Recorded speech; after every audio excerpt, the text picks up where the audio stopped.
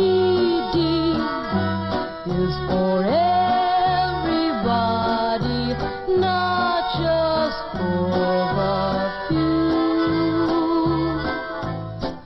Anyone can share VD with someone nice as you. VD is for everybody, darling, have no doubt that it... Well, hello there, everyone, and happy non-traditional holidays. Because once again, this is the VD clinic, and we can't do any holiday traditionally. Yes, at least not this winter holiday season. I am your host, as usual, Vanessa, and with me, as always, is Darren. Hi, Darren. Hello. Happy 58th episode, if I'm not mistaken. Something like that. Yes. Let's have some non-traditional mile markers and celebrate episode 58. I stopped keeping track of episodes, which I guess that's wrong of me. I should have kept better track. I have a spreadsheet somewhere, but It's just that every time I make the episode art, I have to keep checking what number I'm doing, so that's the only reason I'm slightly aware. Okay. It's like, wait, did I already do that number? Is that number wrong? And then does that count the referral slips or not? Like, see, that's probably not. Chaos. It's chaos in our feed. It's chaos. Yeah. But that's quite all right.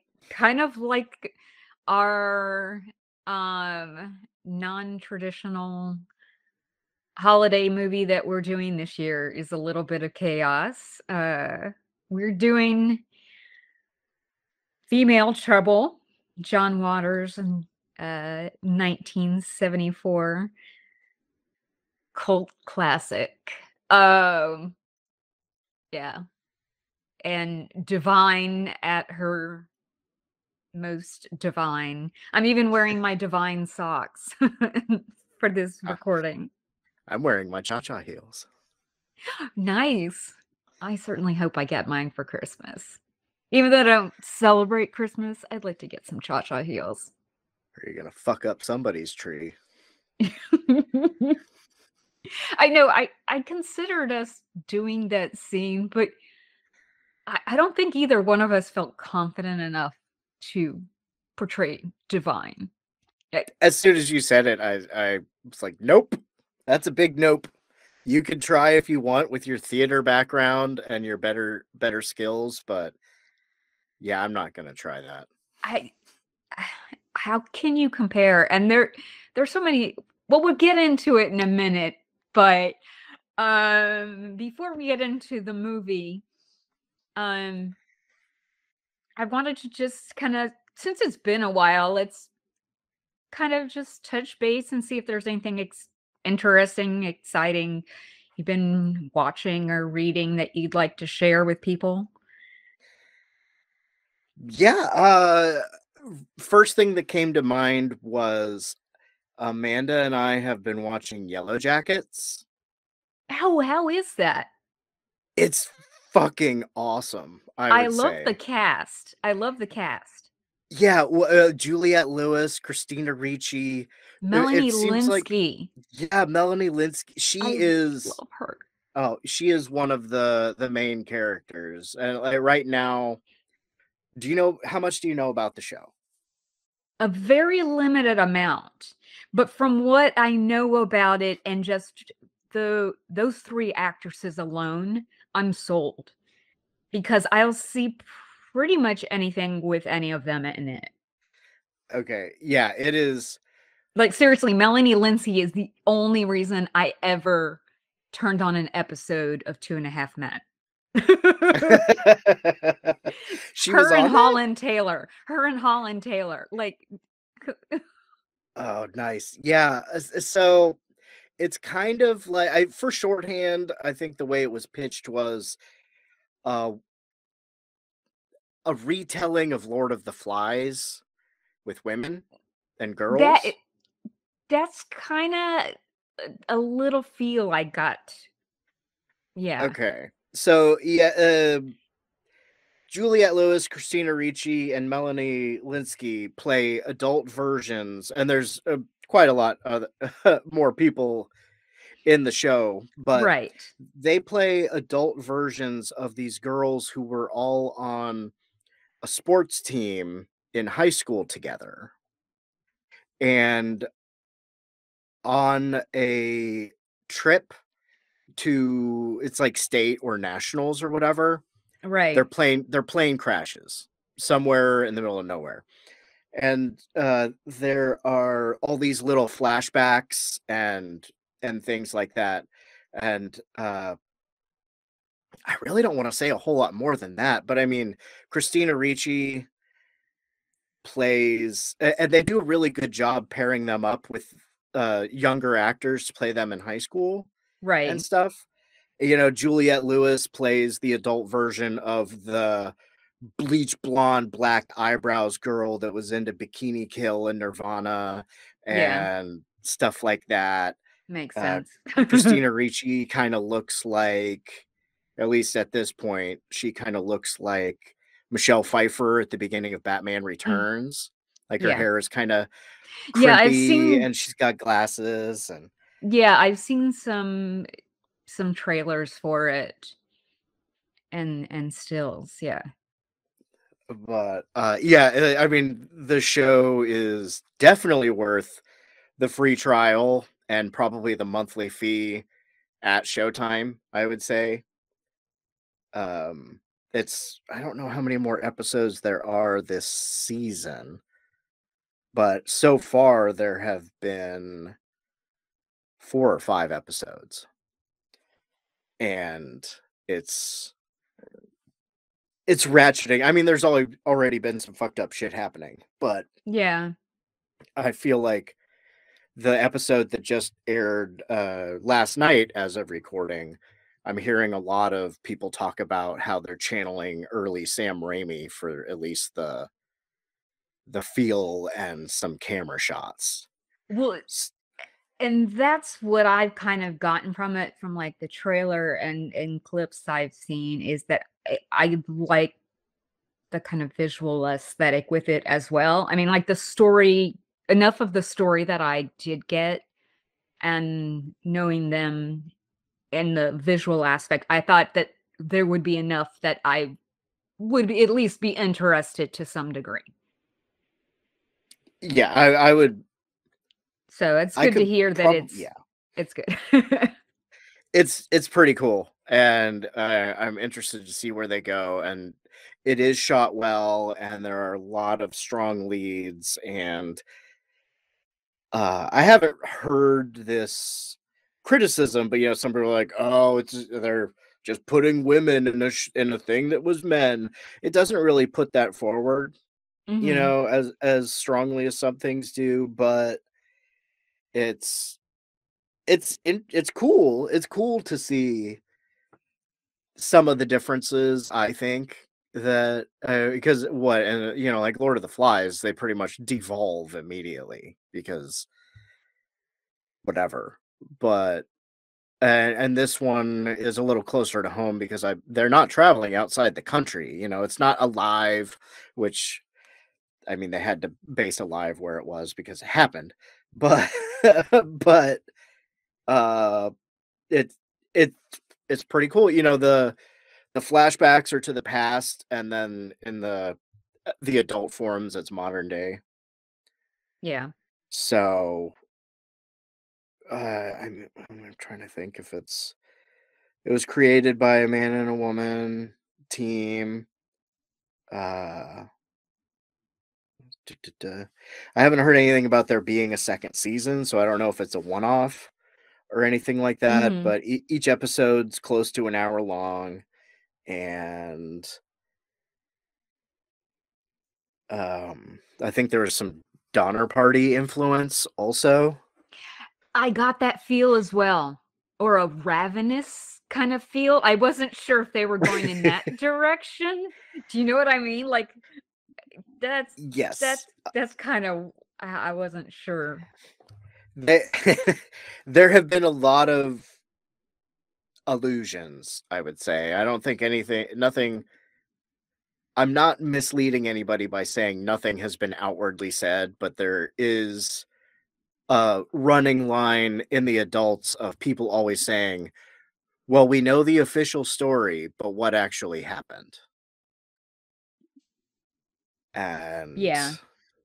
um so yeah, it's pretty cool. It's one of the ones that we try to it's one of those ones that I feel like Amanda would be annoyed if I watched ahead of her, and one of the ones where whenever we've got about that long of Mhm.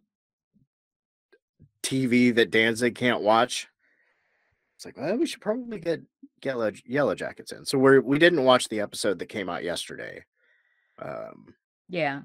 but that's been pretty rad. And since we got that for that, Amanda told me about the show months and months ago. She just said, "Let me know when it's out, and we're start watching it." I think she read about it in Bitch. Okay. Uh, Yeah, because I know I've I read about it in Bust oh, a okay. while ago. Um, oh, sorry. I brain freeze for a second. Since we've got that, I've also been watching the new Dexter, which Okay. is I feel like it's. Did you watch the original run of the series? I watched it here and there. Okay. There's a point. I feel like after I think maybe season 4, I started liking it a little less and was very upset with how, well, not very upset, but I was like, oh, that's how it's gonna end. But this season so far, I feel like matches up to the better seasons that they had in the Yeah. original run. It's pretty cool what they're doing, and there's a big focus on the missing indigenous women, that just disappear Yeah. and nobody seems to give a shit about. Right. And oh god, what is his name? Clancy Brown is in Mhm. this season. And Okay. uh but yeah, if you're just like, I don't know, but it's pretty cool. I would say anybody that liked the first 4 seasons of Dexter, don't be afraid. It's not a continuation of how it went out. It's it's creative enough that it almost sometimes feels like a bit of an apology. Yeah. But other than that, I mean, I've been doing a lot of guest spots to have I love having conversations with people, but also it's good to get out there and remind people about our show. Yes. So I watched Children of the Corn 666 something Isaac for Ugh, you took a bullet. I did, but Thank you. I have not been able to bring myself to watch that one. that is the go ahead. I haven't been able to bring myself to watch that one. Just it's Stacy Keach is yeah. in it, so there's that. Oh, okay. Uh Okay. as a doctor in the town, and I could watch him choose scenery. he most definitely does. I I mean, he feel like doesn't it's also always. what no, Don't he get me sometimes wrong. he's in the background, but he is I think almost all of his scenes is just him and another person Mhm. in a room. So he's got all of that chance to, you know, choose scenery and just make people uncomfortable. And Isaac, the original actor for Isaac, returns, although it's I don't even listen to that episode. I think that's the next Children of the Corn one because Duncan is doing all of the Children of the Corn movies on podcasts under the Yeah, stairs. he is. So I think the next one that comes out, it will probably be out by the time this episode comes out, since he puts out 100 episodes a week. I mean, truthfully, I used to be able to listen to every single episode, like, right when it came out, and now it's so hard for me to keep up. I feel horrible. Don't hate me, Duncan. I love your stuff, and he is the voice of our, quarantine theater intro. And he left his indelible mark of Nightseed on this podcast, but right? right when we did Nightbreed and That's right. but Cabal. exactly. But still, and he was here when we did Ghost Dog. It's true.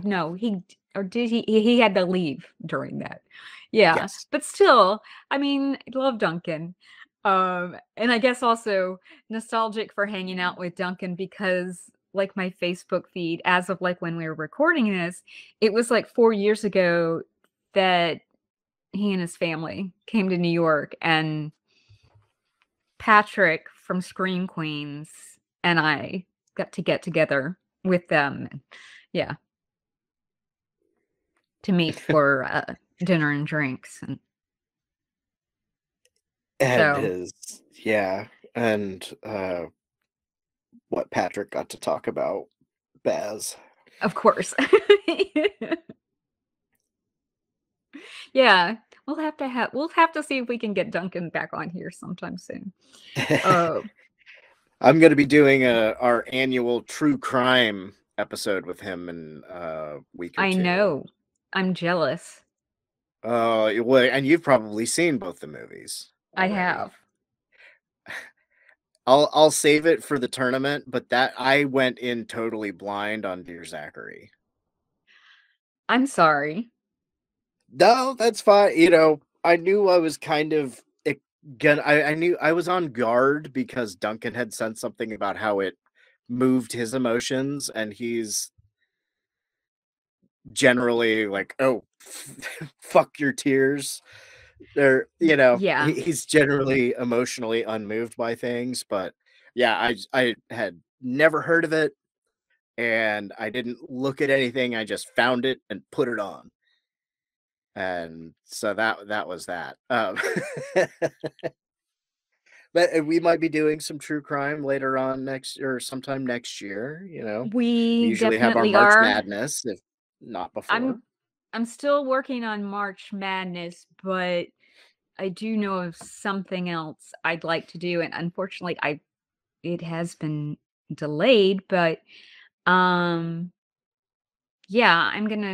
I've got to touch base with Bo on that. That's all I'll say. Anyway, great. So anything else? No, the only thing I've been reading is I did start our book for next month. I'm trying to finish a couple other books before I start the book for next month. Oh, for your end of year goal of Yeah. reading? Yeah. Because I'm 60% through one, and then had just started a new audiobook, and then I want to read Tank Girl before the end of the year. Because I finally got a copy. I finally got that copy in the mail. I mean, I've read a few pages of it, but not enough. And I did actually read a very short comic that I picked up in my neighborhood by I'm guessing a local Brooklyn artist. Like just probably my neighborhood, literally. So, yeah, it's pretty interesting. But it was a very small comic, you know what I mean? It wasn't like an actual like volume of multiple issues. It was like an individual issue. Ah, You know how yeah. comics can be serialized. Oh yeah. Uh, So, um, yeah, so I don't count that towards my book challenge, my reading challenge rather. But yeah, I have 3 books to go before the end of the year. So, Okay. How are you measuring up with? Is it an unofficial or is it an actual comparison with you and Lance? it's unofficial. We both, have shared our lists with each other and everything to see what we've been reading. But what I actually just finished reading, I did the audiobook version of it. Um, was the it was Sharon Stone's autobiography, and I Oh, did the audiobook because she narrated it. okay, Uh, cool. and what I had and I and I'm not she's not someone that I've always been, like, so, like, super in love with, but I've always found her interesting, and I know she's done a lot of a lot of great charity work and that kind of thing, and I knew she had gone through some different medical challenges, and so when the book came out this year, um, I read some interviews and saw some interviews with her about it and read some excerpts from it, and I was like, wow, it just sounded like a more interesting story than you realize there. And it's actually interesting that I'm bringing this up because it's partly, I forget the title of it. I could look on my Audible, but it's partly an examination of what is beauty and like the definition of getting labeled as a beauty. And then here you're having to deal with all these medical things, you know what I mean? That where you're like going through like a brain aneurysm, you know, um, different cancer type stuff. I mean, like, and all of this horrible, ugly health things, as well as, custody, divorce and custody battle, like type stuff, like ugly things in life. And here you're held to this purely skin deep standard and not held up as even the intelligence that you have. You know what I mean? Which there's some of that is things that get labeled on us, I think, as women in certain societies. But this, especially when you're talking about the like beauty and celebrity status, in that kind of realm, Mm. which kind of goes along with the movie we watched a little bit. But yeah, it was really interesting. Oh, The Beauty of Living Twice. That's what it's called. Um and yeah, I recommend it. I mean, it's not the best biography or whatever I've ever read, um, as far as writing style, but it's not like a super long book.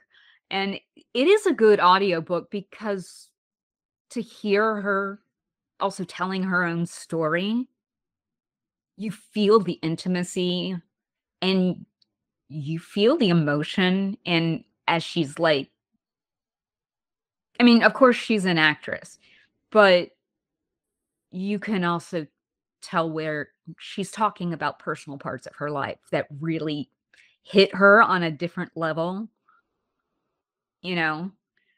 Um, and it's more poignant, I think. But it's an interesting enough story that it's a captivating read.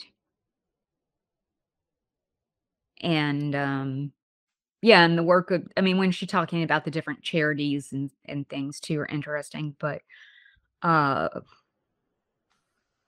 yeah, so I would recommend that, and then, again, I'm still this one goes along with our movie as well in a way, um, the sense of crime and beauty.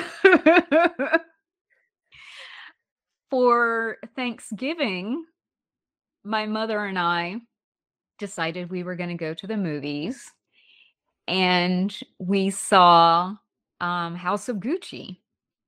Oh. Yes, which is a true crime type thing, of course, but it, about the basically the murder of Maurizio, Gucci, basically in the conspiracy of his like, his wife and some other people to have him, killed, uh, but and partly have controlling interest in the Gucci empire and just money and everything, and I have to say, I mean, Ridley Scott directed it, for me, he's hit or miss, and I think overall, it was a good movie, but it's an interesting enough story, and sure, I mean, the real true case is, I mean, if you see a documentary about it and hear interviews with the real, Patrizia, who is the one who was behind all of it, you're just like, that is one batshit entitled Italian woman. I mean, because it's a case of an entitled rich person and thinking they can have the fucked up Italian justice system wrapped around their finger and all these different things, like because the Italian justice system is notoriously kind of faulty, to put it nicely, but it's I mean, look at the Amanda Knox case, just one instance, but there are many other instances. Um, so it's kind of like this is just this woman to begin with was completely batshit bananas. And in the movie, like Lady Gaga just she's earned her Oscar nomination with this movie. And I would not be surprised if she wins. Uh Hmm. I mean seriously, the performance is fantastic. She transcends some of because you can tell see because the movie also has Jeremy Irons in it, Al Pacino, Jared Leto, who I have to say he does a pretty good job, but he's very much relies on prosthetics. I think with some of his character, but he does a really good job in here too. But like Jeremy Irons, I mean, and Al Pacino, they're just not putting into the performances that they used to be able to, you know.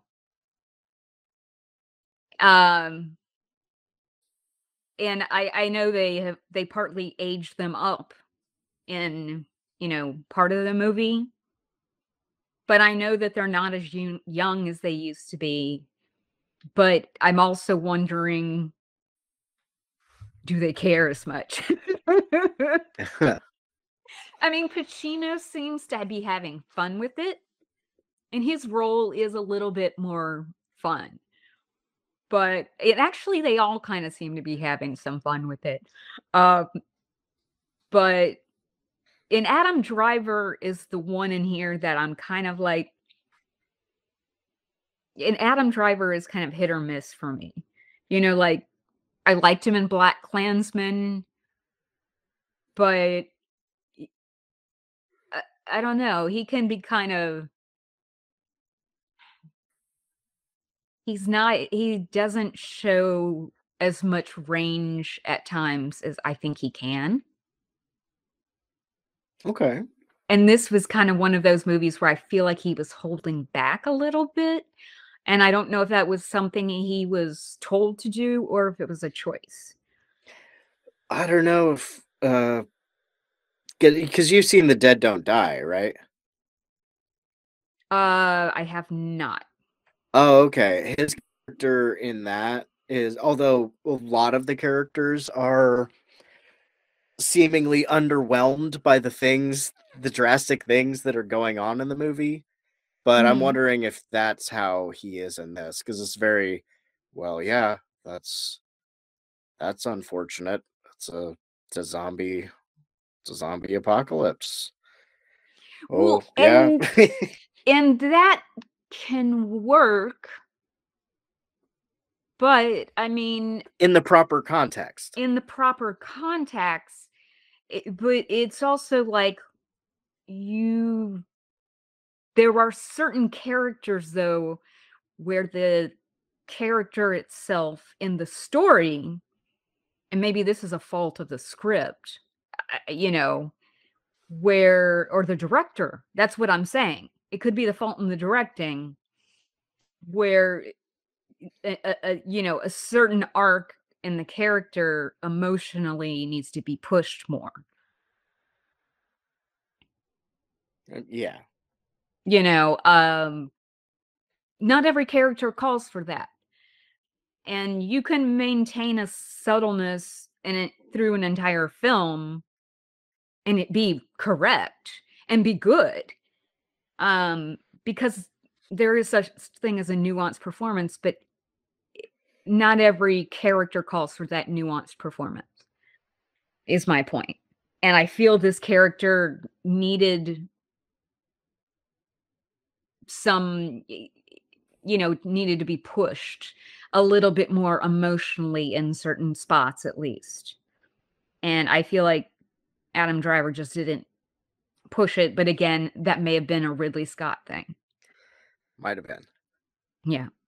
But still, I recommend the movie. Because even though that's like my one, I mean my only real like thing that was the weakest link of that part of that movie, but it was still a good movie. It still didn't detract from it really, um, because most of the film we are with Lady Gaga's character. I feel like, and she's delivering. She's like such the emotional powerhouse. This character, because you can say, oh, she's chewing on the scenery, and a little bit, but it's that character. Because when you see interviews with the real Patrizia, she chews scenery. I mean, she completely does. It's not a lie. So like, and Gaga, the accent, you know, not too bad, I have to say. Hmm. Right Some of the on. other accents in the movie are questionable, are much more questionable, but hers isn't that bad. So, yeah. So that's what I did for my Thanksgiving. Cool. So yeah, I know, Anyway. like you had said, it had been a while since we had done one of those. Yeah, and I know I mean, like, there've been more things along the way, and, I rewatched, like, the entire first season of Reservation Dogs for work, like, for a discussion that we had there, and so, to rewatch that, I caught some more things in that, and there's just I'm so happy that's coming back for a second season, I can't wait. Um, I've already endorsed that on this show before, so I won't gush again, but Send them back into our back catalog. Exactly. Anyway, on that note, we will take a brief break and then we will come back and get into some female trouble. Cha-cha! I don't know where that came from. Cha-cha! Cha-cha! It's my cha-cha heels. You gotta make a sound. You gotta. Faye Ray. Janet Lee. Adrian King. Heather Langenkamp. Amy Steele. That weatherman who saw the cockroach. Oh my God! Jamie Lee Curtis. And you. Come on. You know you wanna. Let her rip.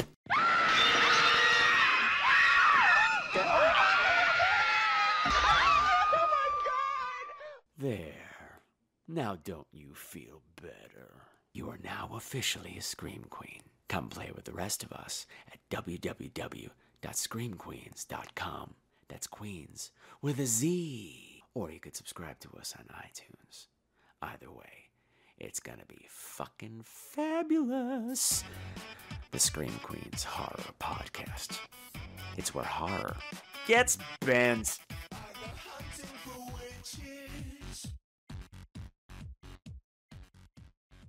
And we are back with 1974's Female Trouble, the John Waters masterpiece, cult classic, insanity. Edited by, cinematography by, produced by, directed by, or what? It was co-edited, right? It wasn't Yeah, he co-edited? wrote. He even wrote the lyrics to the theme song. That Divine sings. Yes, yes. Well, and that's what is great. This is like, this really cements to me. I mean, well, John Waters and his Dreamland Films universe, this cast and crew of people that he has always worked with, like as many of them as possible over the years, like most of them until they died, you know. Van Smith, one of them, has worked behind the scenes forever, doing like production design and that kind of thing. Or I think it's Van Smith. Is it Van Smith or Pat Moran? Sorry. Anyway, one of the two. It just recently died, like in the past couple years, but was even in this in the early days as like a small role because, well, this was only made for $25,000. Didn't get the kind of funding that you saw that John Waters was getting by the time Hairspray came around. And I'm not talking about the musical. I'm on the fence about the musical. You're talking about the one that came out a couple years after this, right? Or when did Hairspray come out? 88. Oh, okay. The one with Ricky Lake. Years. Ricky Lake. It was Divine's last film. And it had Jerry Stiller in it, Deborah Harry, Sonny Bono. Who else did it have in it? Ruth Brown. Yeah, I mean, it's like a classic movie. Plus, it had a bunch of these background people like that are in here, like Susan Lowe and like Mink Stole. Mink Stole, I mean, still in everything that he does. Taffy in this movie, right? Right, Taffy in this movie. But she later moved to where she was just acting. But at this point, She did all the camera stills, like was shooting, like helping with that. Of course. Like, yeah. That was one of the cool things I liked about, or still do, about John Waters is, well, I don't want to say like a lot of people, but like many, I am sure, my first John Waters movie was Crybaby because my sister rented it. Yeah. And then I found Serial Mom, and then sort of expanded into the back catalog much later. Well, and this was the follow-up to Pink Flamingos. And Which, I mean, granted, John Waters had been doing movies before Pink Flamingos. I mean, I think really only like maybe two features before Pink Flamingos. But most people think of like, yeah, Pink Flamingos and then kind of this and then so forth. yeah, Polyester is another popular one. I think, yeah, I don't know. Polyester, I have that one with the scratch and sniff card, by the way. That's the Criterion Collection edition. So if you ever decide to get it, I mean, you don't have to scratch all of them, believe me, but you'll have it. But yeah, multiple Pecker maniacs. Pecker came out when I was in high school. Pecker. I love Pecker. Cecil B. Demented, A Dirty Shame. Oh, right, Dirty Shame. That's really his last one. He did like some sort of like video after that, but he's mostly been writing and doing like his one-man shows since, I mean, A Dirty Shame came out in 2004. So Coming up on 20 years. yeah, which, nothing wrong with that. But he's acting. I mean, because come on. I mean, earlier this year when we did Pride of Chucky, he was in Seed of Chucky That's right. as the paparazzi guy. He's been on a couple episodes of Law and Order SVU, is like a porn guy. a porn slash paparazzi type guy. Yeah. There, And I'm like, it's only fitting. It's only fitting. Which I will say, when Hairspray was made into a musical, I wasn't so bad about the onstage version because, like, Harvey Fierstein played the divine role, the okay. The Edna Turnblad role. But when they turned it into a movie musical and John Travolta played that role, I had a real problem with that. I was thinking it was so miscast.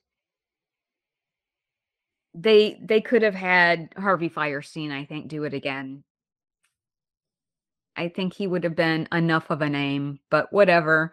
But at least in that, I will say they cast John Waters as the town flasher. I mean, I give them that.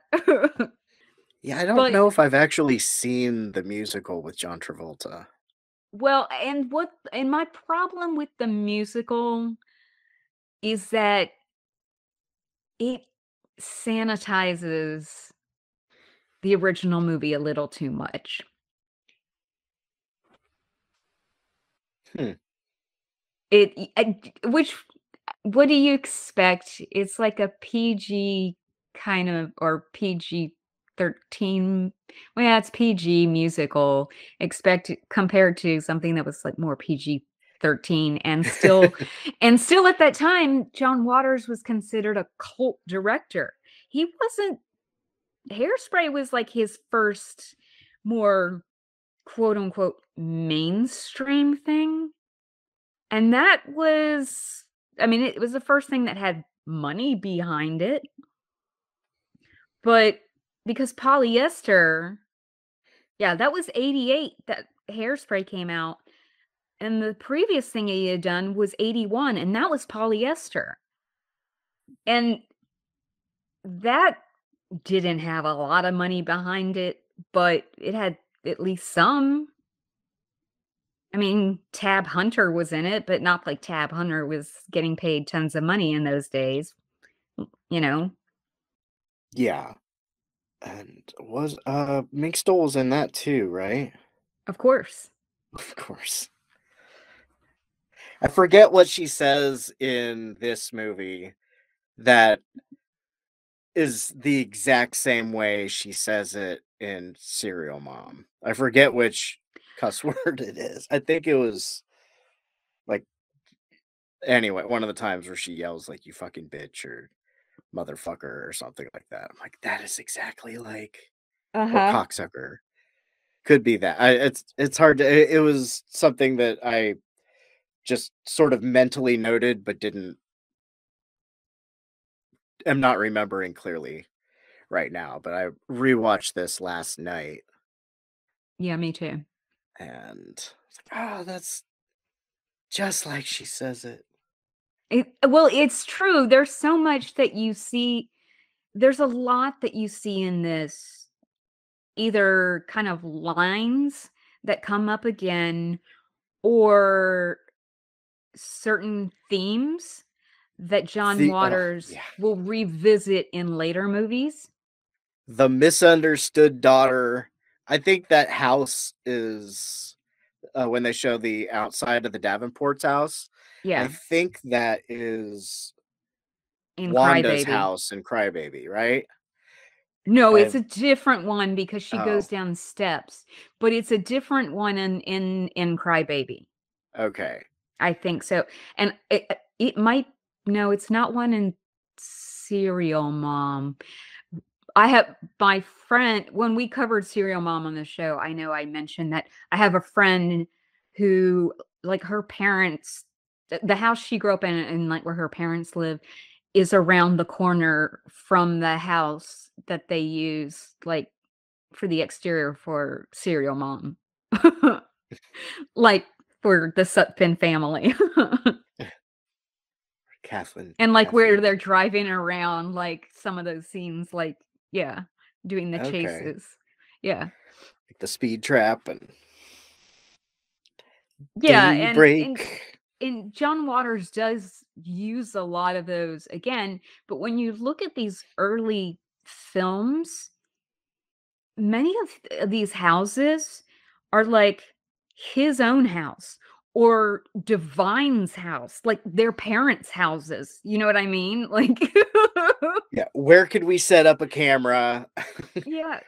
What can And we turn into the interior of a hotel? Just shove a right. couch. Just shove a couch up against the stairs.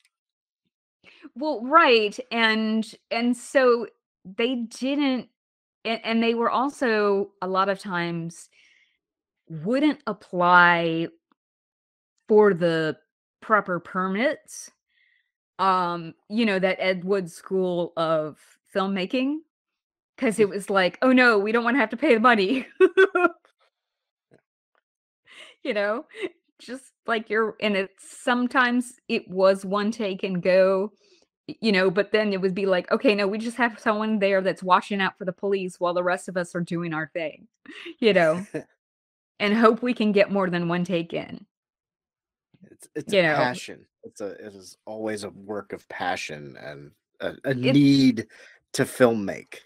It's this kind of anarchy and guerrilla filmmaking that I love. And even when John Waters, as he evolves as an artist and gets more funding behind him, and his films are more so-called mainstream, there is still an element of anarchy and guerrilla filmmaking behind them, because the pure fact, he still insists to this day that he shoots like that when he works on a film that he's creating, he wants his crew and whatever as many cast members as possible to be based out of Baltimore. He wants the income there. Like it's also the environment that fed him and his creative spirit as he was growing up. He's, and that's why, like, by the time you see Cecil B. Demented, they're like, we're bringing, the film commission to Baltimore, blah, blah, blah. And it's like this whole thing about how they're going to make Forrest Gump 2. And maybe one day we'll do this film on the show. But it's kind of just how, like, yeah, you go to these local, the non big film, you go outside the big filming cities and you can still get talented people. You don't have to be the elite Hollywood or New York. And I love New York where I live. But yes, it is an entertainment hub. But I also know from having worked in theater in other parts of the country, of the US, that there are other plenty talented people in other cities, and in other states. You just have to be willing to look for it. I mean, the city where I grew up in Alabama, like that little area and its suburbs have in recent years been used for filming Get Out and what's that other one? Not Absentia, Oculus. And a couple and some Nicolas Cage and Steven Seagal type stuff. Like, I mean, sure, some of them are kind of like throwaway things, but Get Out and Oculus, like those were indie hits, but still they gave these very talented directors, they did bring in some local crew and local cast, in addition to their people coming from Hollywood or wherever. So that's one thing I do love about John Waters is that he keeps this certain love of Baltimore and local talent there.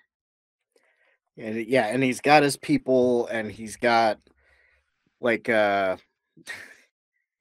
it's the John Waters culture, or like you said, what are they called? The Dreamland?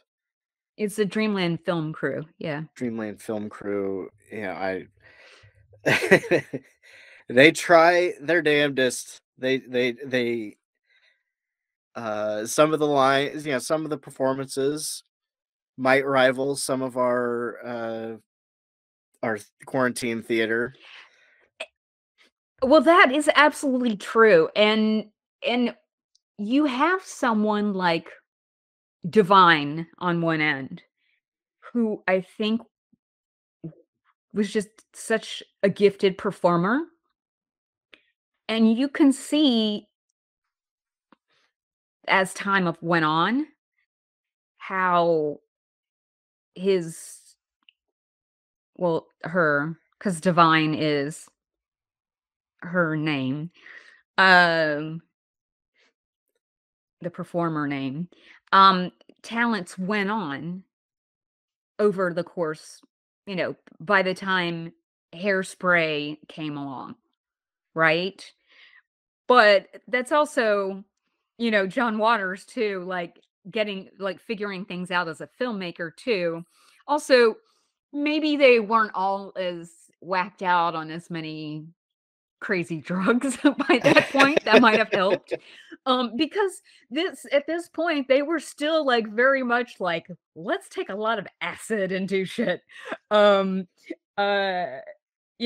just let's get high, like not let's just smoke pot. It was like, no, let's take some acid. That gives you a whole other perspective. And And the fact that I think some of these people weren't even on drugs, they were just all in on the idea of going, just kind of not giving a fuck. Yeah, we are making a movie. We are having fun. We are helping John, who I imagine is one of the best friends to have. And You know, well, and when you're talking about how some of these performers are questionable with their performances, I was going to bring up particularly like there's one scene in here which is particularly painful when you look at the acting ability. It's between Edith Massey that plays Aunt Ida and Michael Potter that plays Gator. He he really can act. Now, Edith Massey, I think she has her moments, but she has no one to help her push her along, you know? yeah. And in this scene, and it's kind of painful. But she has an entire sensibility of she loves she particularly in this, you can see it in this one particularly. She has this great love of herself, not like an egotistical way, but she loves I think, and I think it comes from the fact that John Waters appreciates her own special kind of beauty,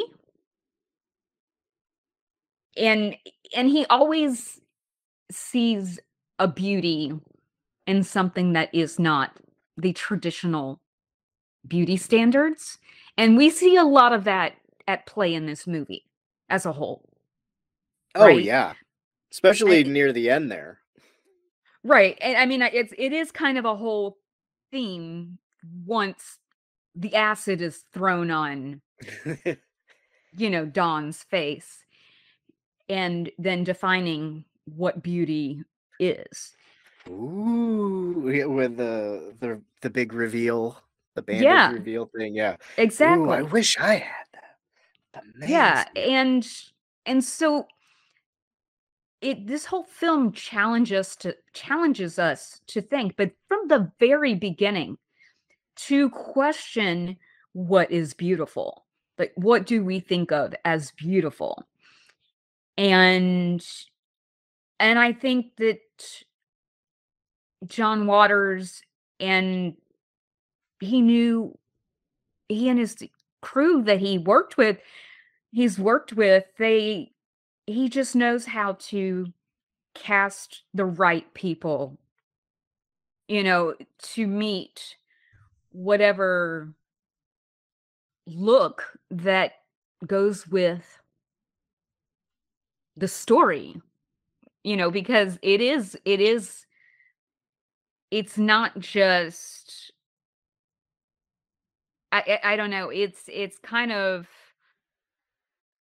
the character's look tells us, I mean, which is the actor's look even before or once you put them in costume. Because look at what they did in Crybaby with Hatchet Face. Okay. That actress, when you see her out of that makeup, did not look like that. But she had, yes, some distinct features. And once they manipulated them with makeup, they were able to make it into something more monstrous looking. And that's what we see even done here with Divine's face. Because as the movie goes on, you see a mohawk to rival yours, um, in a couple incarnations. um, you know, they It's a flat ironed masterpiece. I don't flat iron and Aquanet. Oh, right, right. And but well, and the thing is that David Lockering, that plays Donald Dasher in here, he did most of the hair for this. You know, I mean, and I know I think he did for Pink Flamingos as well. But and but you see as Dawn's hair is kind of like more of it is shaved, like shaved back and everything. The eye makeup and drawn eyebrows grow more extreme and go farther back on the head, so that by the time you are at the end performance, with the trampoline, which I'm gonna get to that in a little bit. But, it's the the eye the eye makeup goes almost actually, I think it does go all the way to the nape of the neck, like, underneath the hairline in the back. Like, All the way back. almost so the points meet. They don't quite, but, I mean, it leaves, like, a little enough space for the spine, and that's about it. It's actually just and it's kind of and underneath that, at that point, you see all of this extra prosthetic for where it's supposed to be scars from the acid burns. And so it really starts challenging, and what had been told to this character is that you are so beautiful, and it had been repeated and repeated and repeated. And so I think it's interesting throughout the movie, the incarnations. I know it's supposed to take place over a passage of time for the character, like starting in 1960, uh, and going until what, at least, like, I guess 70 or something. I think the last thing I saw, the last year update said 5 years later, 1974. Oh, okay. Okay. I couldn't remember. That I couldn't. I was trying. I knew I missed some of the math in there. that's right before the needle nose pliers scene. You're correct. Yes. Wow. Yeah. So it all the looks that we see in here, just you see so many of the looks that would influence these characters and some of the behavior and things that would influence Hairspray years later, in 1988. But um with the hair and with, the exact outfits and that kind of thing, because it's supposed to be the same time period. But you then see in a few years, you see like this whole homage to Faster Pussycat Kill Kill, with the go-go dancing and and the kind of girl gang, um very much like an homage to that kind of that Russ Meyer kind of thing. Juvenile Um, delinquency. mhm. And then you kind of see by the time by the time there's the wedding or whatever, you see this whole Liz Taylor look, um, which I think Divine did say herself that she very much kind of felt a kindred spirit with Elizabeth Taylor, and so at one point did model herself physically on Liz Taylor. Um, and I don't, and I know there was a point where Elizabeth Taylor was a little bit larger, and So Divine and drag could easily mimic, do Liz Taylor as a drag queen. Which to some degree, this Divine in here seems to me like a punk drag queen version of Liz Taylor. Perfect. And yeah, and by the time you get to, again, like this end performance that you see in the movie, that almost seems like if you were going to some show in a drag bar in Baltimore, like the crazy kind of shit you would see Divine do. Like, Yeah. maybe, without the gun, but, I'm saying the other stuff, maybe on the trampoline, carrying newspapers, playing around with a bunch of fish and a little pin, a little like playpen. But I'm there for it. I think it's great, and I love the crowd's reaction. It seems genuine. I mean, don't you think? Yeah, I wondered if even part of it was, I'm not going to tell you what's going to happen. Yeah, I think so. Just react. It's like, holy shit. I can see them saying, "We're not going to tell you what it is. We just want you to react, but we will occasionally put up a card for you to clap." Like, and them just saying, "But we're going to do it maybe twice and that's it. Everything else you have to have a natural reaction to." I mean, seriously, because that is the only part of it that seems like they tried to maybe, you know, get the timing right. Yeah. Or they We're gonna said to the audience, if you're going to applaud, we ask that you hold your applause to the 2 places that we are going to put signs up. we'll have a flashing sign like they have for a TV audience. That is the only thing I can think that they said, because it is so silent. I love the fact that it is silent except for like the bouncing on the trampoline and the shaking of the beads of the that are on the jumpsuit, and the tearing of the newspaper and Divine's little grunting. I mean, like, there isn't any score at that point. None whatsoever.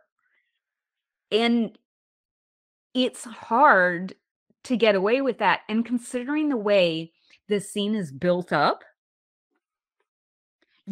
it's very surprising there is no music. But it works perfectly. It probably puts emphasis. I think it works perfectly.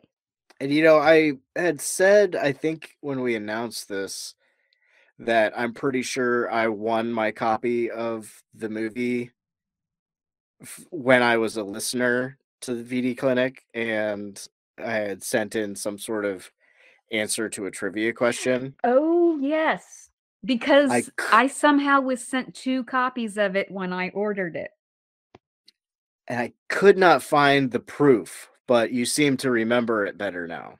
Yes. So I believe you were skeptical when I said it, but yeah, I went through now trying that to you find. say that, I remember because it was when I had bought my Criterion version of it, and they accidentally sent me 2 copies of it, like, separately.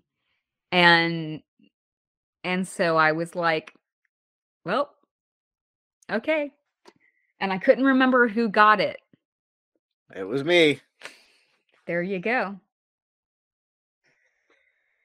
And So yeah, we watched the same version. we did. Okay, so I wanted to ask you.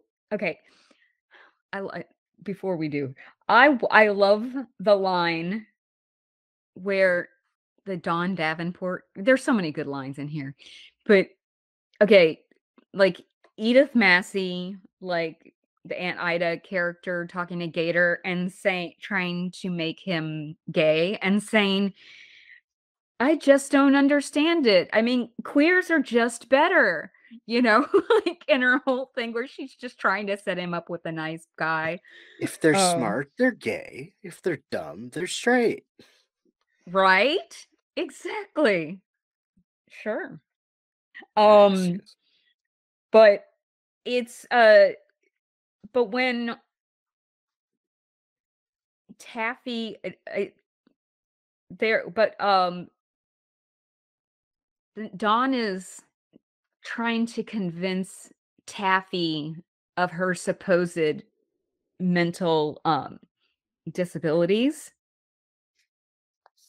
you know, which I don't think there's anything wrong with Taffy other than she just needed to go to school and be able to make friends and live like a normal kid life. You know what I mean? Right, which Dawn has an obvious aversion to because of that asshole teacher that she has at the beginning of the movie. Right, right.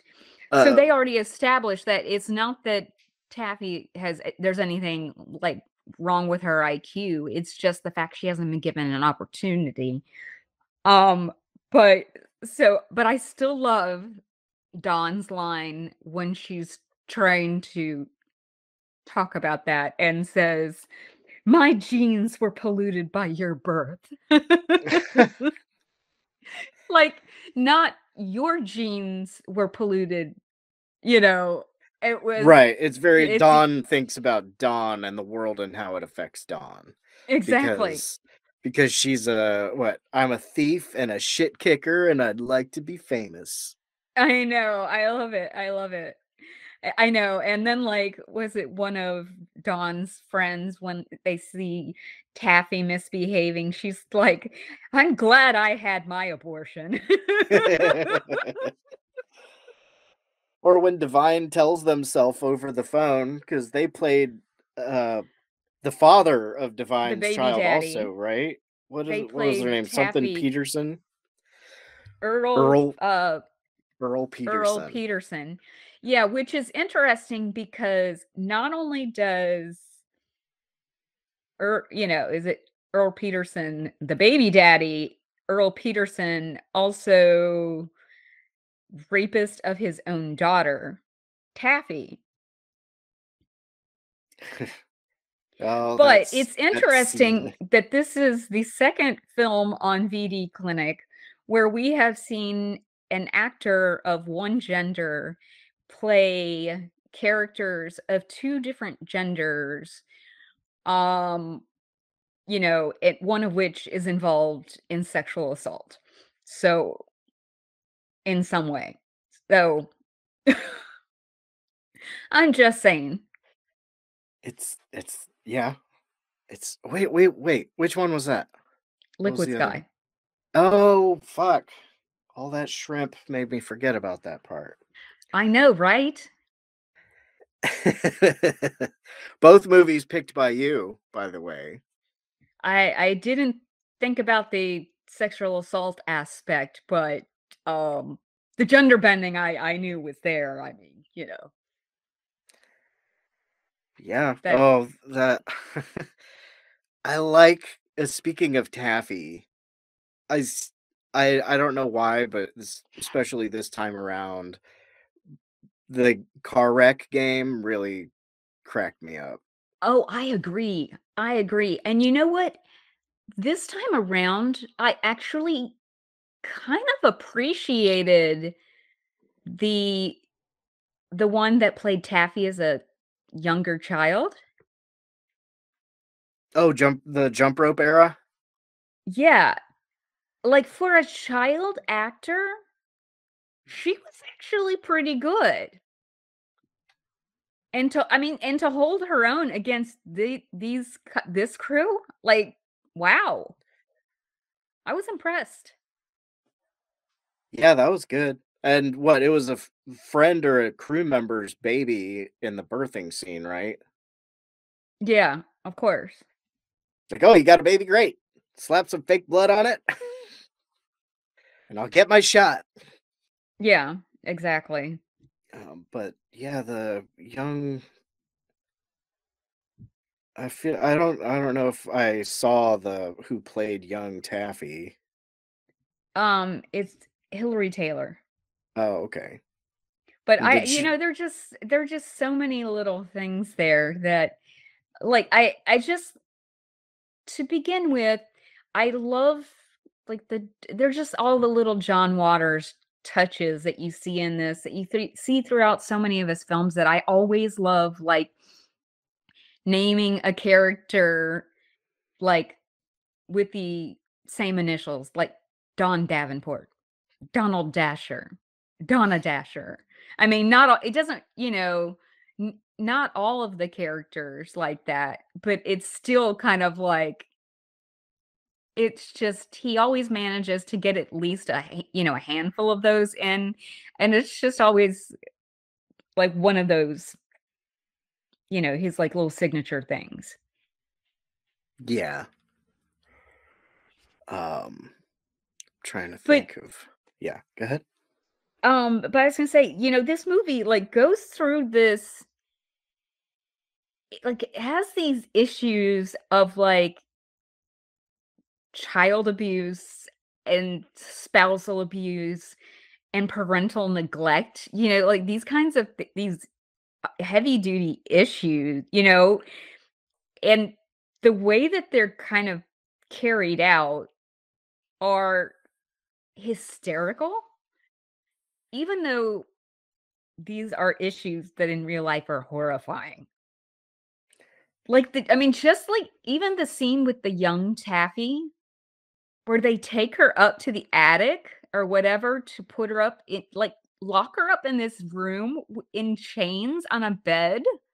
Like, the lighting on that, I mean, for a second, like, if you took it out of the context of it being a John Waters movie, that would be like some true crime House of Horrors bullshit.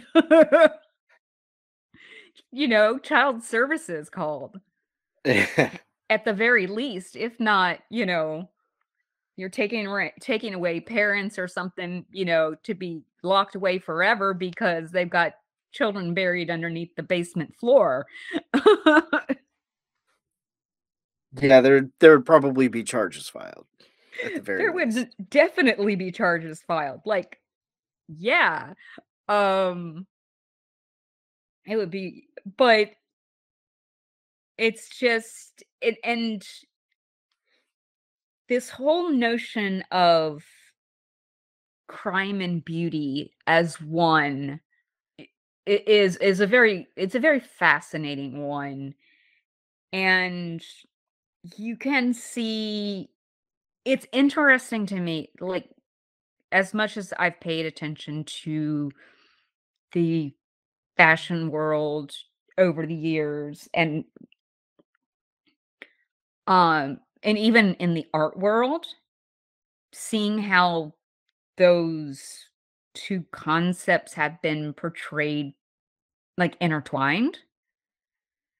Uh, it doesn't seem like it, what we see here, and some of the classist ogling that we see here, um, like when Donald and Donna Dasher come over to Don's for the spaghetti dinner that ends with it on the wall. Just the Right. way that they're reacting while they're going, like, walking down whatever alley to get to the front door. Like, "Oh, they're going to the wrong side of the tracks. Oh, no, how exciting. It'll only make our artwork better." Meanwhile, this is Yeah. someone's reality. And, you know, like, what you are you exploiting it, or are you helping to bring light to a situation? It's kind of like where, and I'm not saying you can't take artistic pictures of a so-called ghetto of sorts, but or an area of a lower income, but uh, it's depends on how it's played out, you Right, it's know? kind of like John Waters in the right way is showing someone else doing it in the wrong way. Exactly, exactly, and he plays on this again in Pecker, too. Yeah, I wonder if that's the same camera that Pecker uses that Donald Dasher has. I don't know.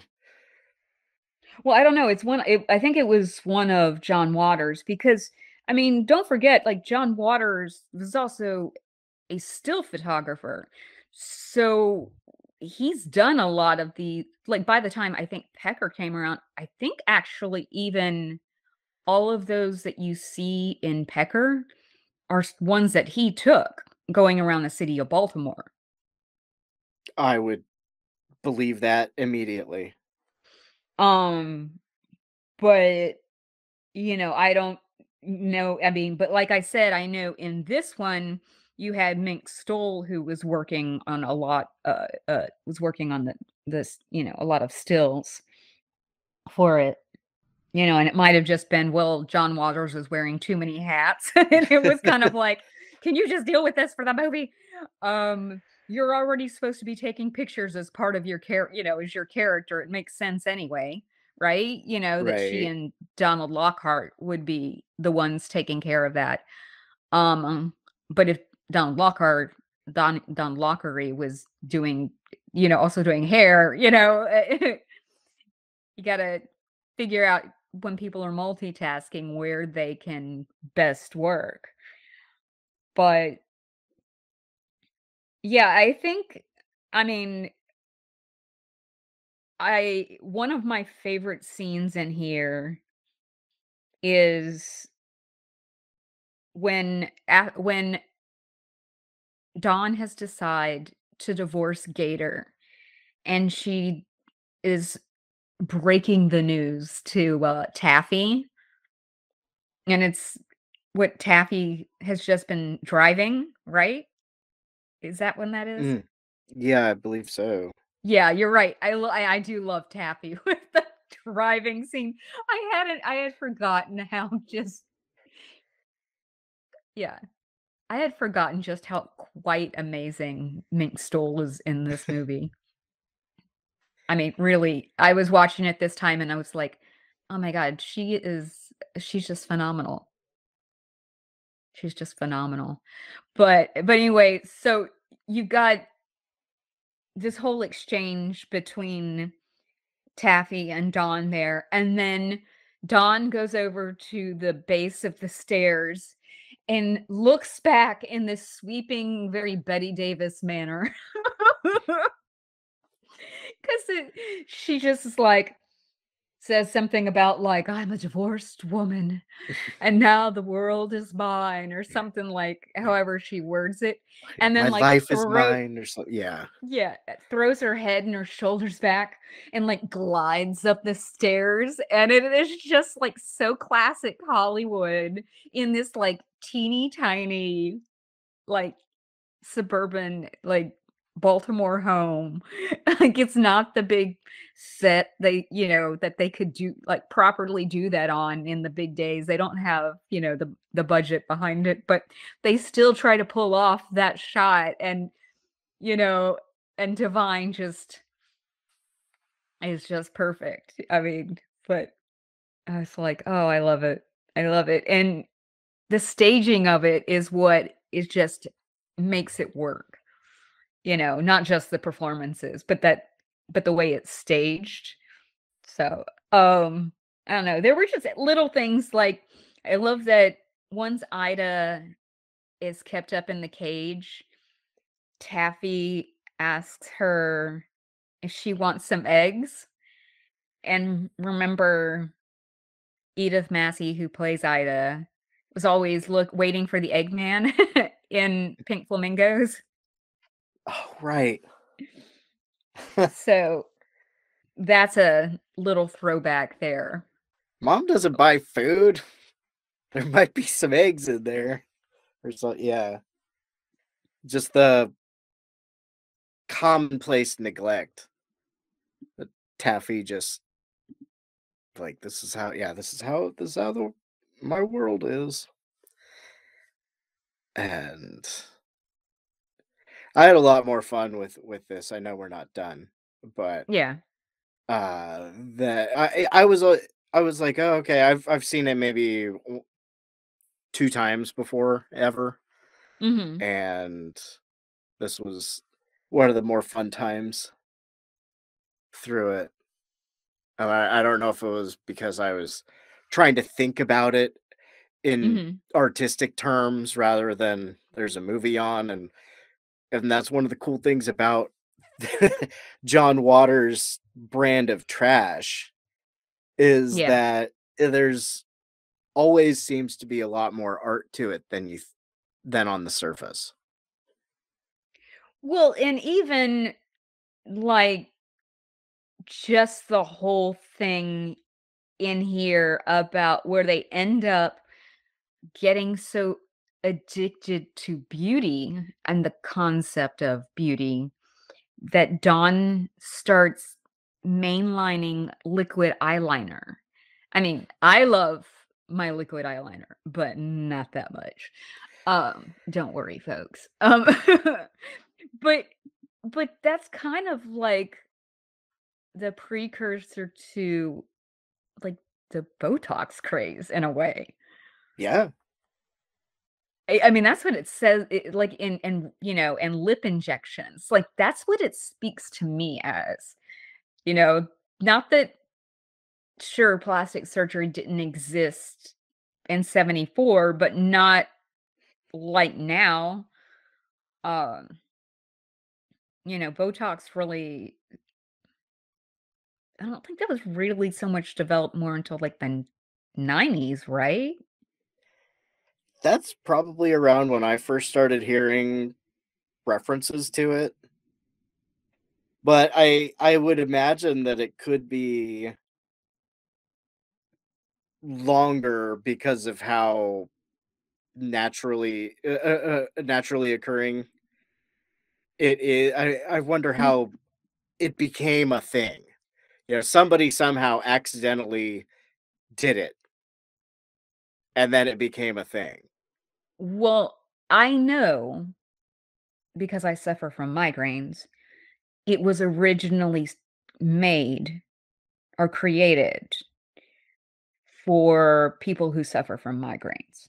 And I think they realized once that was started, hey, look, there's this side effect. And then it kind of evolved from there, because I have had Botox treatments for migraines. Um, like when my migraines were extreme, extreme, extreme. Um, Thankfully, they're much better now than they used to be, but they were terrible for a while. And, I mean, I still take it like a daily preventative type thing, and I have prescription meds if I do get one, but, they're much more manageable now, and much less frequent, but, it's just kind of like I know how it would make my head feel after I had one of those, and I'm like, "I don't like this feeling at all because I like to have emotion in my forehead." Like, I don't understand people who do it all the time for, like, beauty treatments. I know that you get the injections in different places in your head, um, because for, like, Botox I mean, that for the migraine treatment, I had to have, like, 31 injections in my head and neck for it. Oof. Yeah. And you don't really have any, cushioning up in there, Yeah. but they were in places where for the most part it wouldn't affect like um wrinkles, you know. Um so but and I even know from just those spots I was kind of like I can't feel the part of my head, my part of my forehead or whatever very well where I can move it to, make a facial expression. So I can't imagine where they do put it like more into those spots where we usually form wrinkles, as we age. Um, that just I like showing emotion too much, but that's just me. That's just you. I mean, but hey, if that's your thing that you want to do that, like I'm not going to stop you. Just be careful. Just be careful. That's all I say. Uh yeah.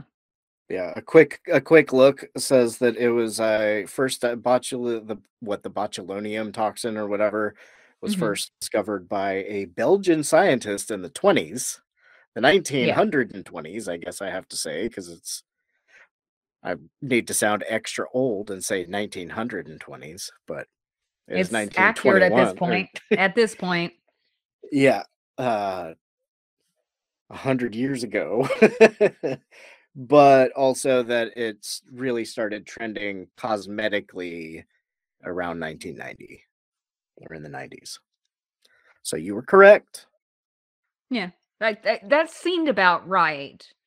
I mean, like I said, they could have started working with like the migraine patients like in the 80s even.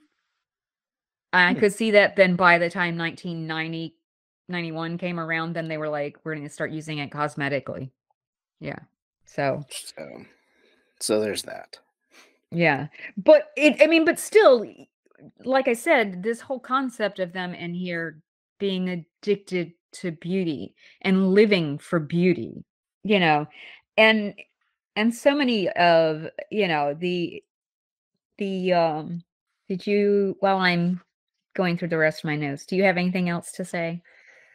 About female trouble, I mean, Yeah. I I enjoy the use of music. I like the over exaggerated sound effects, or say how gross, going all the way back to the beginning, but how gross John Waters made. If you can imagine it being gross to have like sex in the rain on Christmas in a junkyard on a bare mattress with a shit stained underwear partner, it John Waters manages to make it even more gross. Well, he does, but what is it's just yeah, I know, and this is one of the reasons why he is the Pope of Trash, and he wears that title proudly, and I will, and I love him so much. Like he's one of my favorite directors, I have to say. I've read some of his books. I've enjoyed those.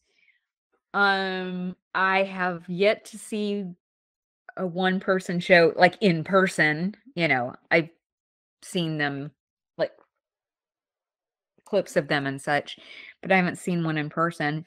Um, and you know, it, he I have his Valentine's album. I do not have his Christmas album, which I don't know if I can do that because even though it's John Waters, it's Christmas is a bridge too far for me. But um no, and the thing is that I don't know, have you heard it? No, I although I mean, do like since this weird is Christmas albums. yes, since this is our holiday show, like I have to bring this up. Um you know, it's like I love his Valentine's album because it's so kitschy and everything. But then you look at the Christmas album, it's kitschy as well. I mean, now they are some of them are regular like Christmas songs, but they're just like, for instance, Rudolph the Red-Nosed Reindeer done by Tiny Tim. Like, you know, like that's not a usual rendition. But you have some other ones that like Alvin and the Chipmunks sleigh ride. Like that's a little bit more normal. But that's about as normal as you get on here. You know? Um yeah, you Yeah. get Go ahead. Sorry. no, I'm just saying it's just funny that's what you know, you just it's fun though. 'Cause it's like, "Oh, okay," you know, just something different, like, one of the songs, "Santa Claus is a Black Man," I mean, which yes, I My believe my it. my go-to Christmas album usually is the Vandals one, "Oi to the World." And for those unfamiliar with that, it does have a musical version of Dance of the Sugar Plum Fairies, Uh-huh. but other than that, there's Grandpa's Last Christmas, Hang Myself from the Tree, Thanks for Nothing, stuff like that. Uh, Bad Religion did a Christmas album, but it's all just Bad Religion doing traditional Christmas songs. Mhm. So there's Little Drummer Boy or whatever, and Hark the I w Herald and all that stuff. I I wanna usually don't listen to that much. have you checked out this year's 8 Days of Hanukkah by the Foo Fighters? No, not yet. I meant to. I've only seen, like, part of one well, and part of another.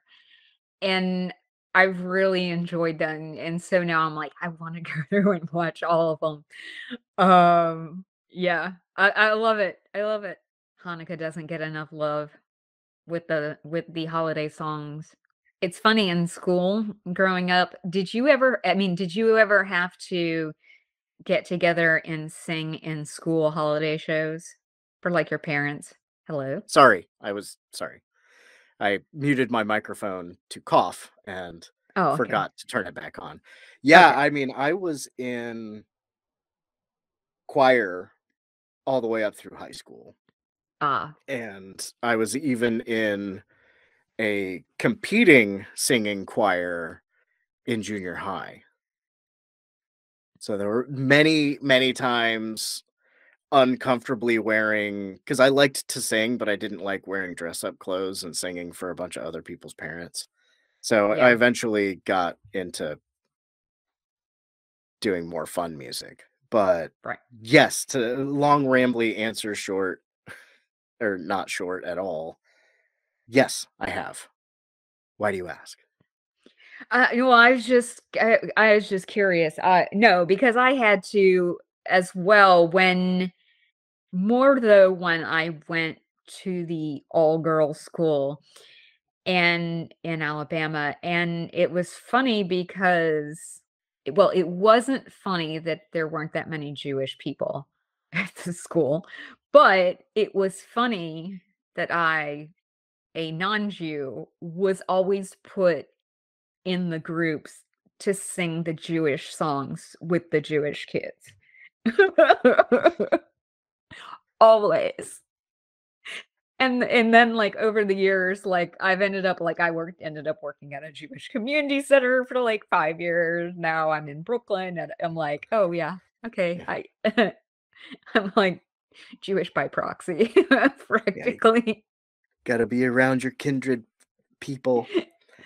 Um, But I mean, it's just kind of funny, though, that because it was like I don't know how they ever just decided because they decided, oh, 1 year they were gonna stick me there, and then, oh, well, you were there before, so already know some of the songs, you know, we'll stick you there again. I don't know. Like, I don't know if it was an anti-Semitic reason. It was the South. I don't know, but I hope to think that they were just lazy and decided, oh well, I already knew the songs, and that's where they stuck me again.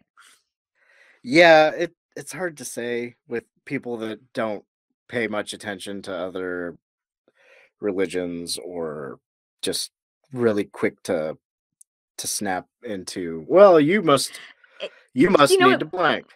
Yeah, and it's not like I cared. I mean, I'm not complaining about it, but I find it curious. That's all I'm pointing out. There you go. But yeah, we oh no. I don't know what I was gonna say. Yeah, also there was a lot more religious themed music when I went to St. Mary's, Of course. of course. Uh, Well, but I yeah. mean, the girls' school that I'm talking about was a non-denominational one, Mm. but they were a little bit more like they were more Judeo-Christian They were in low key in their denominational. they were non-denominational officially, but they had that leaning that way because it was Unofficially, the South. they were still officially a private school in the South. Yeah. So at least we did have a mix of religions at that school. It wasn't just all Baptist, it wasn't just all Catholic, because actually where I grew up in Alabama did have it or does have a sizable Catholic community, which for being the Bible Belt, you don't hear much about that. Like you think Yeah, more like Baptists or Pentecostal or something. And that is the Methodist. majority, but in like the part where I grew up was Catholicism was pretty sizable. The Baptists ended up trying to buy land from the Catholics. The Catholics only sold them the land because of the church, abuse scandals. Hush money's not cheap. No. I know we went on a tangent, but I feel like this still goes along with John Waters because I know he addresses those kind of um he's always poking at Catholicism. Full of grace. I was just gonna say that. Oh, Grace. I love that movie. Um, but is I guess the only other stuff that I wanted to say about female trouble was so by the time they're at the prison after the performance and the with the gun. And yeah, okay. Do you think that facility where they filmed was a real prison or like a mental hospital? Because I was thinking it could technically be either. Like that has a ward for like criminally insane, like with Hmm. some of the bars. But it could also be a prison. I was wondering That's about that last night also. Yeah, because that does not look like a jail to me. That's a place that has a facility. Well, except for like Rikers. I take that back. But Rikers wouldn't let them film there. It would have to be in Baltimore in that area. Um, and I forget Maryland's death row is not I don't think it's in Baltimore. Um, Well, and when my the movie was made, oh, the death penalty death was on penalty hold. Oh, it was, you're right. Actually, the death penalty It was was like reinstated outlawed. the No, day before the screening or something like that, yeah, right? it had been outlawed, actually. Yeah. No, it had been outlawed completely, but then they brought it back in 76. So, Yeah, no, it was still outlawed, and you see themes about the death penalty come back up in, like, Pecker. I mean, not Pecker, but, Serial Mom. yep. You know, and John Waters, and you see it in Crybaby too, actually. Um, John Waters, very fascinated by criminals and capital punishment. I mean, like, he did go to trials with at least one of the Manson girls. He's gone to all these different trials over the years. Um, and he here we see him exploring this kind of idea before it really does become a big thing in American society. This whole celebrity of a criminal, this celebrity of a death row inmate, with lots of groupies, Yeah, and because the speech, the speech at the end of what is about, like, I do this for you. Without yeah, you, I wouldn't be this big. right. But even, like, in the prison, walking to the electric chamber, Dawn is reaching forward, through the cells, like, saying goodbye to everyone, and they're getting her autograph and stuff, and not just saying goodbye, but getting her autograph. Like, that's it just it it kind of predates this era of the serial killer, and how the serial killer, beginning, I would say, with Ted Bundy, becomes, not that there weren't serial killers before that, but really the formation of the word serial killer, the phrase serial killer, also to see when it begins, it is in the later 70s, early, and Richard Speck gets mentioned in at least the second exactly. John Waters movie that I'm aware I know. of. I know, but I'm saying, like, but the fact that the way Ted Bundy was so, his capture and execution and all this, like, received such publicity, and how he had so many groupies while on death row, how many, like, Richard Ramirez had for all those years, and that dumbass. I'm against the death penalty, but that dumbass just ended up dying of natural causes, from cancer. He could have at least died off earlier, and done us all a favor there.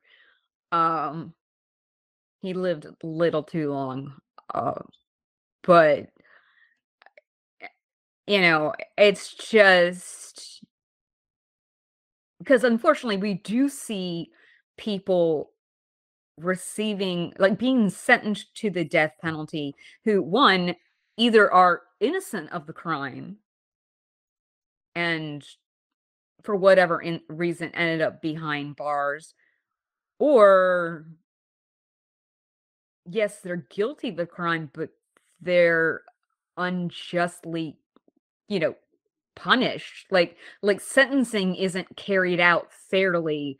Like, even, like, so you can't, like, sentencing's not carried out fairly. That's part of the problem too. So, you know, there are disparities in sentencing. Um, like, racial disparities, and, if you're poor, you don't have, the same chance too as someone who's Right. rich. Because that, even if that rich person ends up getting convicted, of whatever crime, they're not going to get, you know, they're not going to get the death penalty. They're going to get life in prison without parole before that. Yeah. That's so, I mean, that's my little soapbox. But I mean, John Waters explores these issues here. He does it in a way without it overtly being an issue. And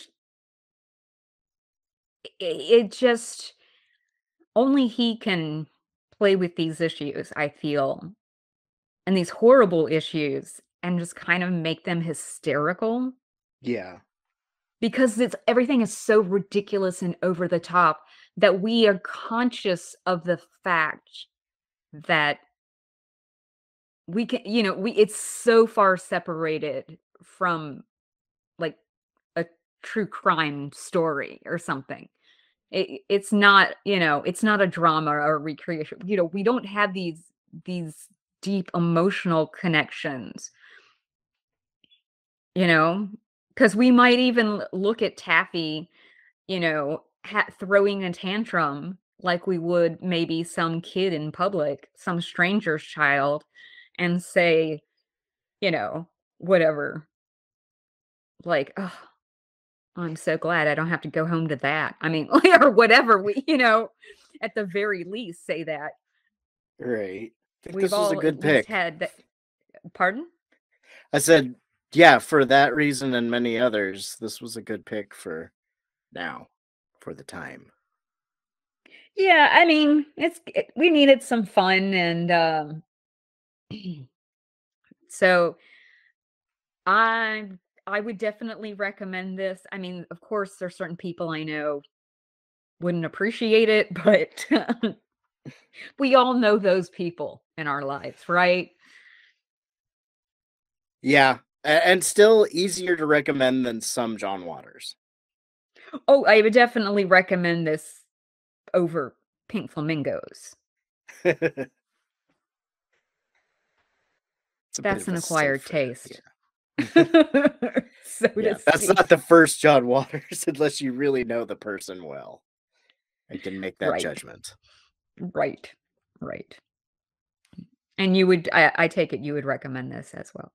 Yeah, I would, and I would say the Criterion edition is pretty sweet. I haven't fully explored it. No, I haven't either. I looked at a little bit of it, but I did like what I saw, and I, this was made at a point where John Waters, he, wasn't working with the best of budgets, so they've tried to remaster it as much as possible. And yeah, so you'll still, even if you're watching a Blu-ray of it, some of it's still not the clearest, but it's a much better copy than you're going to get, and much better sound quality than you're gonna get in other editions. Yeah. Because I also have it on DVD, like an old copy that's in like a multi-disc set. And I'm Okay. only keeping that because there are a couple of the others that I don't have on Blu-ray yet. So Gotta have them somehow. yeah, And slowly replace. exactly. Well, So, awesome. yeah. Well, on that note, let's take another quick break, and then we will be back to wrap up the show. Be right back. If you enjoyed this show, then make sure you check out the other great shows on the Legion Podcast Network, like Cinema Psyops, Cinema Beef, Devour the Podcast, Duncan and Bo Come Correct, Exploding Heads Horror Movie Podcast, Friday the 13th, Get Slayed, The Hellming Power Hour, Hello, This is the Doom Show, Hero Hero Go Show, Kill the Cast, Underwater Kaiju from Outer Space, Jerry Hates Action, Legion After Dark, Mental Health, Obsessive Cinema, Discourse, Pick Six Movies, the podcast by The Cemetery, the podcast on Haunted Hill, the Psychosemantic Podcast, Rick Radio, House of Wax, Dude Looks Like the 80s, Rabbit and Red Radio, the Shadecast, Short Bus Cinema, Two Drink Minimum Commentaries, The VD Clinic, Who Will Survive Horror Podcast, and Witch vs. the Doomsday Clock. With such a wide spread of shows, there is guaranteed to be a niche for you to fall in love with.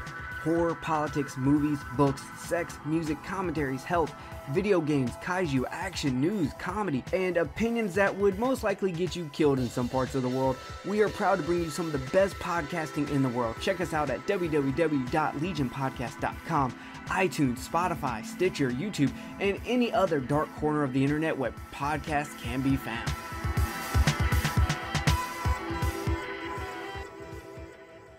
Okay, we are back. And yes, we are here just to wrap up things at the VD clinic. Darren, tell us what we are doing next month.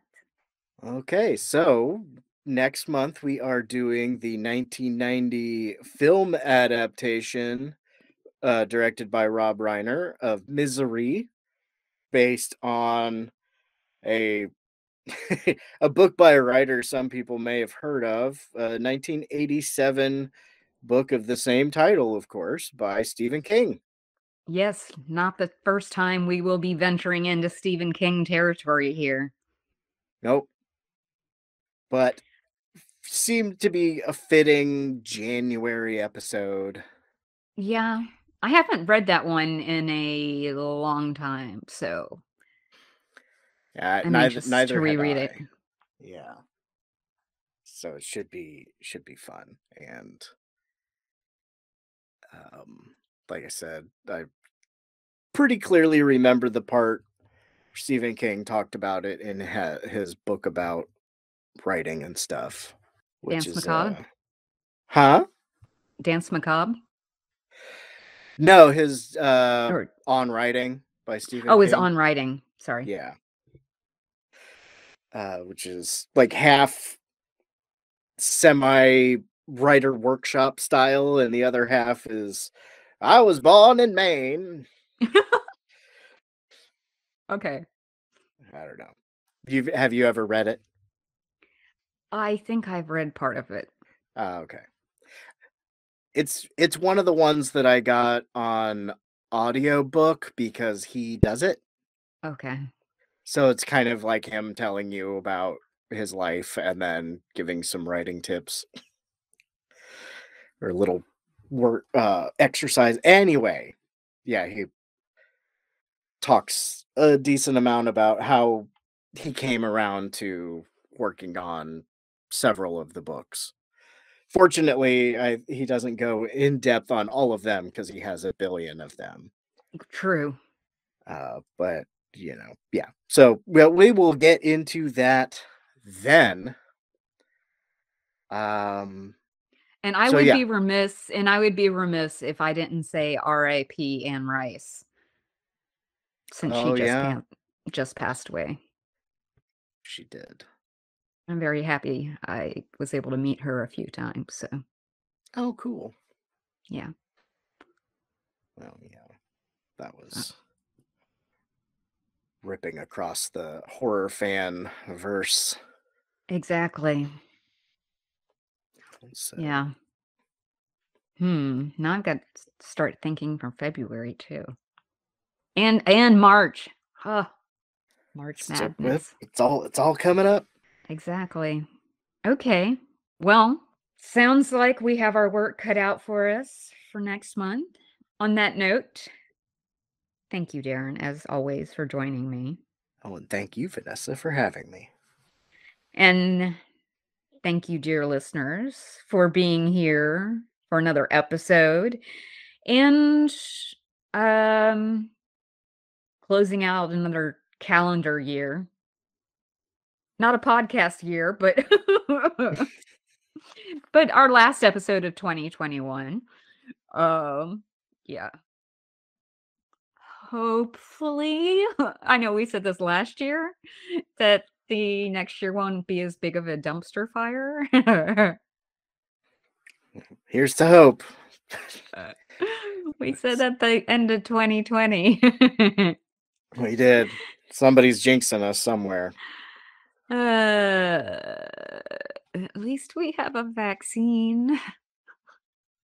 We're doing a little bit better. That's true. Baby steps. Baby in the- steps. Baby steps. We're in a different variant, and there's still people who won't get vaccinated, but we at least But, have some baby steps. Baby steps. Yeah. Yeah. So we'll see. How about that? That'll be about next year. We'll see. I have faith in a lot all of you out there listening, but not as much faith in a lot of other people. Or 40 to 50% of other people. Maybe that's it. I think I missed something. In helping next year be better. Got you. Okay. Yeah. Sure. Yeah. Sure. Who knows? But the math. I think I got lost in the math for a moment. oh, Don't mind me. I was looking up vaccination rates yesterday. And okay. Gotcha. Yeah. So I think right now, as of recording, 60% of the country is fully vaccinated. Okay. Yeah. But anyway, it's for another time, for another show, probably. We're only semi soapboxy over here. For another show, yes. Yeah. But anyway. Okay, and so on that note, yes. Thank you again. Happy holidays. Happy New Happy Year and all that. holidays. Yep. I'm Vanessa saying goodbye. And Darren saying goodbye too. Also goodbye. All the goodbyes. The last goodbye is always hardest. So I won't sing and get us in copyright trouble.